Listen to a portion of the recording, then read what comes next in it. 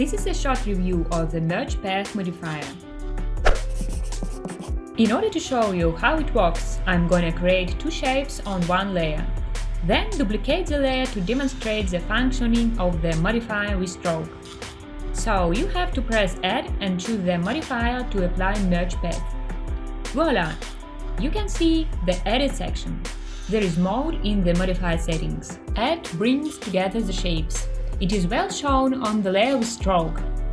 This mode is good for combining parts of limbs if you are using stroke. Subtract cuts out one shape from another. Plus, you can change the layer order if you need inversion.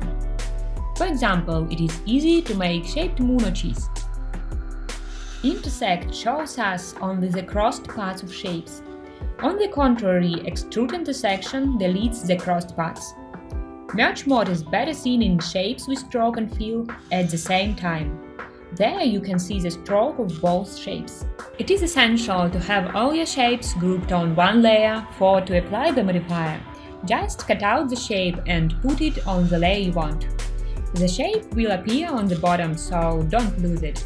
I hope this video helped you to sort out everything about Merge Path modifier. I will be grateful for your like, subscribe if you enjoyed it and you won't miss new videos.